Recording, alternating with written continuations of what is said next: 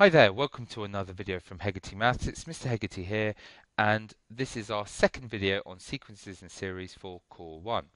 We are again going to be talking about the nth term of a sequence, but this time we're going to be working out which term of the sequence or which n gives us a particular term in the sequence.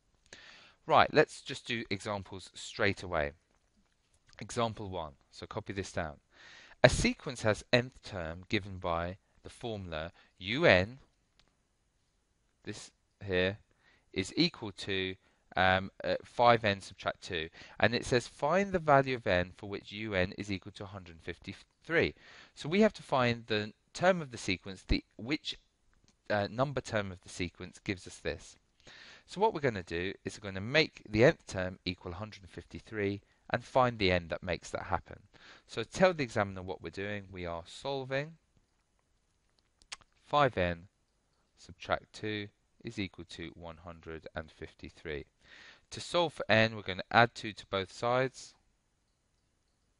So we're going to get ourselves that 5n is equal to 155.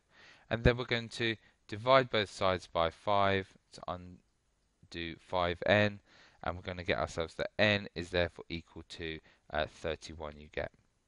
And it said find n, we found the n that works. If I put n in here, 5 times 31 is 155, 155 take away 2 is 153. It's correct.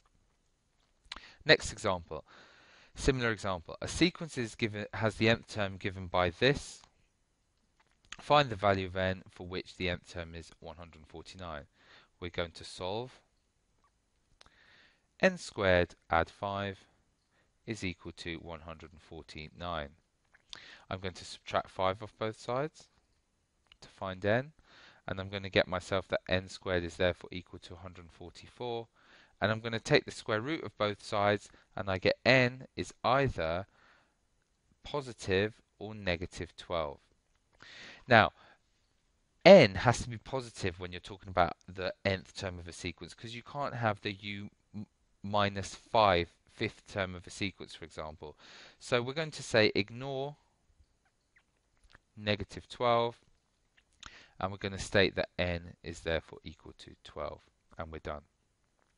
Next example, example 3, exactly the same thing. We want to find the n such that the nth term is equal to 72, and here's our formula for the nth term.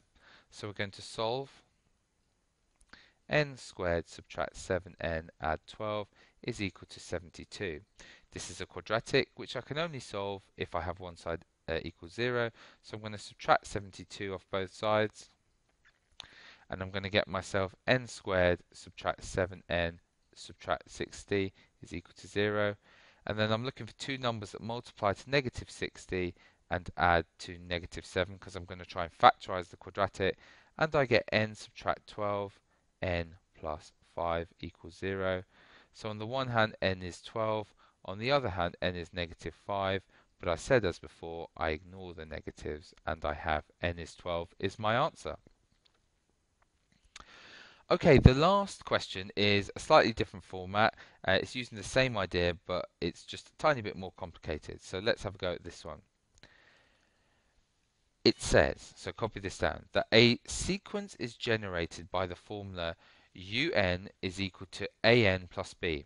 Now remember, this n here is the nth term, and that matches that n there. A and b in this case, so a and b are just numbers. That a and b, they are just numbers. Usually it would be 3n plus 5 or something. A and b are just unknown numbers. They're nothing to do with the nth term of a sequence. They're just unknown, and we can find them out. We are told some information. So let me write down that un is equal to an plus b. Now we are told that u3 is equal to 5. So if I put 3 in here, and I put 3 in here, I know that I'm working out u3, and that is equal to a multiplied by 3 add b. Now we are given that u3 is 5. So I can state straight off that u3, which is 5, must be equal to a times 3, which mathematicians write 3a, add b. Yeah? And they have also told us another fact, that U8 is equal to 20. So let's think about how we could actually use that. Instead of putting in 3 into this formula here, we could obviously put 8. So I can put 8 in here, and I can put 8 in here. U8 is equal to 20, so I can say that 20 must be equal to A times 8, which mathematicians write as 8A, plus B. And the question's asked me to find A and B, and I've got two simultaneous equations that will do that for me. Call that equation 1, call that equation 2.